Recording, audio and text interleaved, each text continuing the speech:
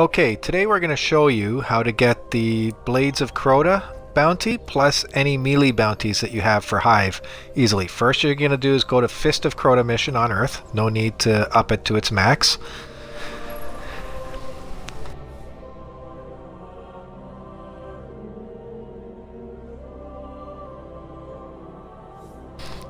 Now I'm not going to speed this up because if Bungie feels the need to make us sit there and watch the cutscenes, you guys are going to have to cut through the scene with me. We went to the moon seeking vengeance, but it found us first. Crota, the son of Oryx. We'd never faced anything like him.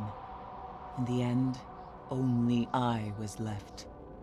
Crota and his armies destroyed our moon. If we don't stop them, I fear Earth will suffer the same fate. Now wasn't that fun? Alright, once you hit planet side, you're going to hop onto your speeder. I've got a friend with me because this will work for actually both people at the same time. If you stay close enough when killing a Blade of Crota, both people will get credit for it. Sardan is the first of Crota's disciples. His army helped shatter the moon and claim it for his master. His presence here is a sign. The Hive are preparing to wake Crota's soul. Alright, there's your first blade. The only blade in the Fist of Crota mission. Kill off his buddies, because they just get in the way.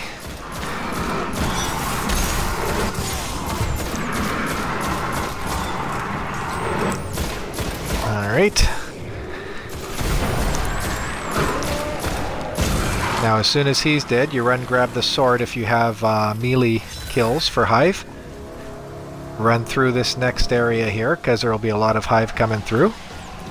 You'll take some damage, but if you're quick enough, you'll be able to kill them all without dying.